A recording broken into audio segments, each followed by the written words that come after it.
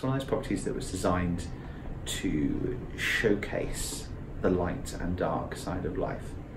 And we very much believe, from a Mandrake ethos perspective, that the rising of the sun and the birth of a new day is about your personal regeneration.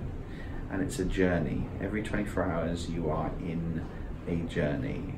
And we would hope that as many people as possible will come and experience that journey with us. So we have designed many areas and many aspects of the hotel to reflect the light and the dark side of life, because we believe that whilst there's a lot of light and there's a lot of fun that can take place in an environment such as this, we allow ourselves to have a little bit of downtime and experience the slightly darker side of life.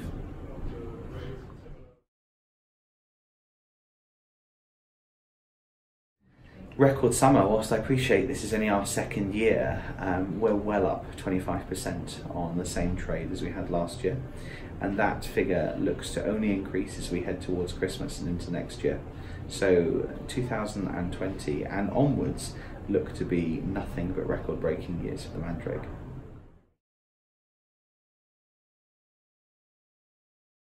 The accommodation is really doing well for us. So we have significant repeat bookings now, year on year.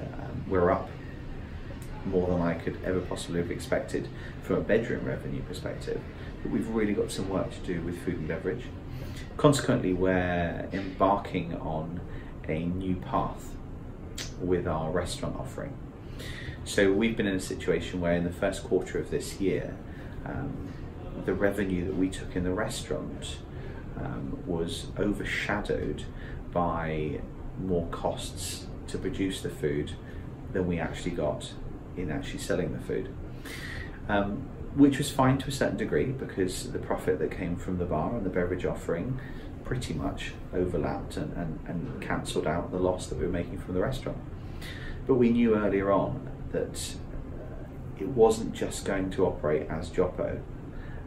It needs to be something truly special. And it really lends itself to an environment where I think we should be chasing a Michelin star. And having been fortunate enough to work in environments that have had stars in the past, there's a real opportunity here. So we sat and we talked about South American cuisine that we produce, and we've got a chef that's worked in Michelin-star kitchens all over the world, and he's got 3 chefs working for him at sous chef level who also have worked in Michelin-star restaurants all over the world. It just felt like it was set up for it to be the time of this restaurant. So we're embarking on a truly unique opportunity with our kitchen team. And my goal for it to be, one of the first standalone Michelin-star South American restaurants in London needs to have a story around it. And as we all know, when you're chasing a star, it's not just about the food you put on the plate, it's the story behind it and the reason behind it. And certainly building the chef's knowledge and awareness and reputation and scope of influence in London is incredibly important. So, my chef's from New Zealand, fantastic. He's been in the UK now for 3 or 4 years, but hasn't built necessarily the connections that we need him to build. So we're going to increase his profile by taking him outside of his box altogether, and we're going to send him with our Spanish floor manager to the other side of the world to immerse them into South American culture. And he's going to be flying to Buenos Aires and taking a boat to Montevideo in Uruguay, and then heading back to Buenos Aires and flying to Santiago in Chile, and then traveling up to Lima in Peru. And in every opportunity we'll be creating a blog, but also experiencing some of the most unique South American restaurants. And across that 14-day trip, he's got 19 dining opportunities in different styles of restaurants. Now, it's very easy for us to Google top restaurants in Santiago in Chile and just send him to those.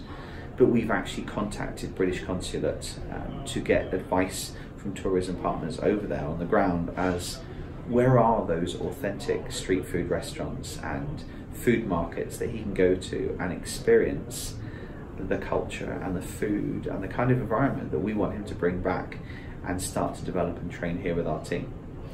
And then when he returns, we'll head towards Christmas, and as soon as Christmas is out of the way, we start planning the next trip, where our sous chefs will be sent through to Bolivia and Paraguay and Venezuela to do exactly the same thing. So it's not just about flying over there, having a great couple of weeks away and experiencing some fantastic fine dining restaurants that are listed on the world's top 50. It's that plus going over there and hiking up mountains to remote villages to experience what various different tribes are still cooking and producing over there, and taking those unique ingredients that they utilise and bringing them back and allowing the rest of our team here to be immersed into that culture.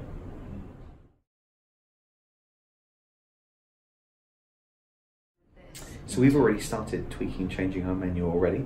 We've had a couple of fantastic reviews recently and an incredible review from the Sunday Times about where we're at. So we were working with a gentleman called Gordon Cartwright, who's certainly renowned across the UK from having worked up at Michelin standard and having been a chef himself, and he's advising us really well on our timescales for menu development, when we should be, changing our wine list as well to go in hand with it. And our chef's time in South America will be very much about going and finding some truly remote vineyards and tasting it, working out the deals of how we get it brought across the UK. If it's not already being imported, what can we do to start that flow of getting it into the UK? So there's a lot of work to be done over the next 6 months, but we want to be in the situation by next February, March, where we're putting out Michelin class food with Michelin class service.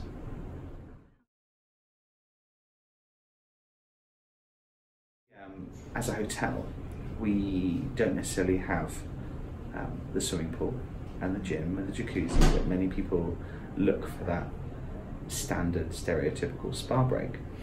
We offer a spiritual well-being service where our spiritual well-being concierge will meet with you and discuss how you're feeling and how you want to feel, and then curate a package of treatments, whether it be a gong bath or a crystal healing session or meeting with one of our shamans in your personal space of your bedroom to go through various healing ceremonies that we may well be able to offer.